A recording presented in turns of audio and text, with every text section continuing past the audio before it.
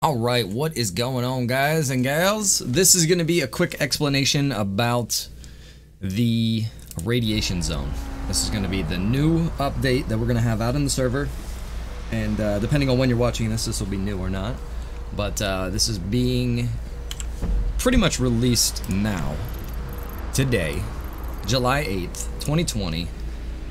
We are opening up the city in the Blaine County server.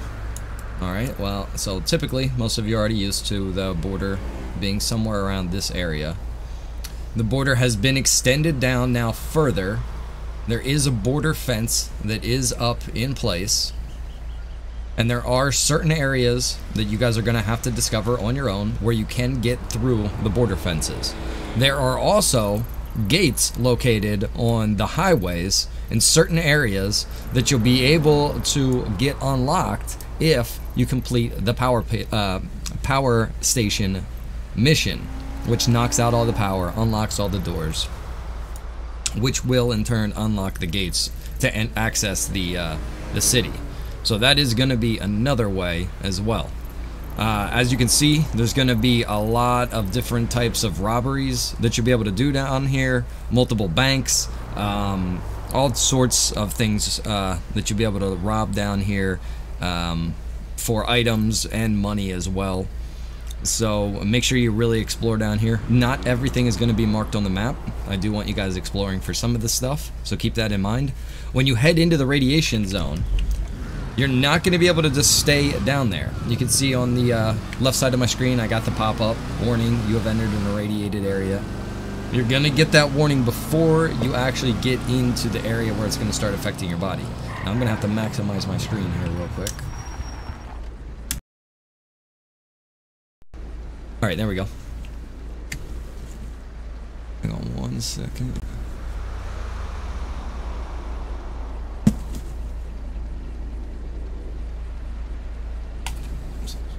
Mouse.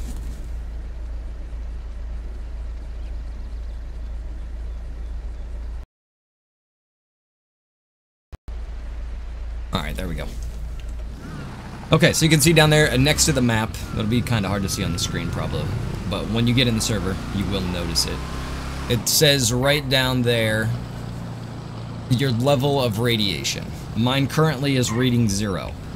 If it gets to 100, you will die, okay? And if you die in the irradiated area, it'll be especially bad because your corpse will then start soaking in radiation, which will take you over 100. If that happens, and then you respawn, you will still be irradiated, okay? It's meant as a cooldown to keep you out of the radiation area. You're not supposed to be spending a lot of time down here. It's not supposed to be your main focus. The idea of the irradiated area is you go in, you do your raiding, and then you get out in time to recuperate. Recuperate, yeah, you know what I mean. So, words are hard. When you come out of the irradiated area, your radiation levels will slowly lower. As you're in certain spots of the irradiated area, it'll go up faster, and some areas will go up slower. So make sure you're keeping, paying attention to that as well. It's not always going to be the same amount of exposure that you're going to be receiving. You can see right here is going to be one of the gates. And we're not getting, radiation poisoning yet. So, if we use a little bit of witchcraft here, we head into the irradiated area. Oh boy, this car is perfect. Perfect color. We'll head into the city here, and you'll notice that the radiation level will slowly start to rise as we get closer and further into the toxic area. So there, you can see I'm already up to 1, and it's going to slowly rise up as time goes on. Now I'm up to 2. Some areas it'll rise, you know what I mean, twice as fast as what you're seeing it right here. Some places it might even be, 3 times as bad. Oh boy, my graphics are skitzing out. But anyways, and usually guys, when you see that sort of error, if you have that kind of thing, the only thing that I've really related that to is the amount of alt tabbing you're doing when you're playing the game. So I was alt-tabbed for a good long while there, and then coming back into it, it seems like it like eats up memory of some kind. And if you notice in your FA console, it does create a recording. You know, it creates a video recording of what happened while you were out of your head. And then when you come back in. So that's what I'm guessing that's related to. So if you guys ever experience that, that's what that's all about. There we go. Okay, so that is just a quick brief understanding of what the radiation zone is. And if you do die down here, okay, and you spawn back in Sandy Shores, you're going to want to go ahead and climb into one of the medical beds right there in Sandy Shores. Just climb into one of those beds, and you're going to have to sit there until your radiation levels get below 100. Also note that when your radiation levels get above, I think it's like 65 or 75, somewhere around there, your character is going to start, you know, feeling ill. He's going to start probably dying slowly. So, you know, you really want to limit the amount of time that you're spending in this toxic area. So you want to come down, you want to try to do one robbery, and then you need to get back out of this area. Alright? Another thing that I need to really stress, guys, is you cannot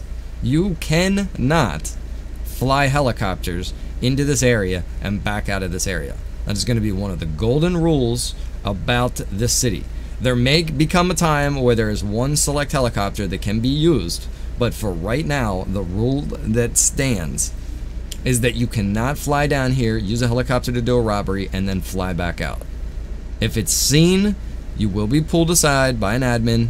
They'll give you a reprimand. You'll probably get a 24-hour ban because it's already being explained thoroughly that helicopters cannot be used in this zone. Okay? So nobody can use the excuse of, I didn't know. Another thing that we got to point out as well is the police will not respond to any kind of robberies in this area. The police, however, will be watching the border for robbers and looters to be passing into Blaine County and to be going into the city. It is not legal in any shape or form to be in the south half of the map right now.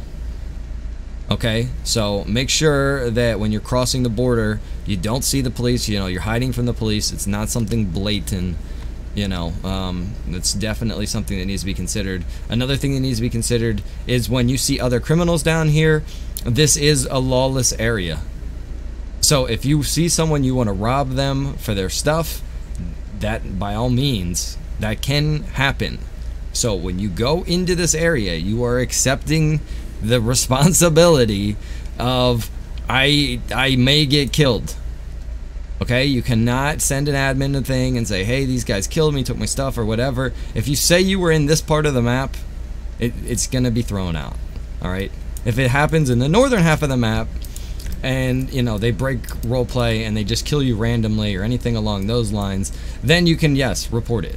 But if it happens in the city, what happens in the city pretty much stays in the city, guys. Alright? If you are running from the police and you head down to the city and you know, they're chasing you, more or less, and you cross the border, they won't pursue you. The cops won't pursue you.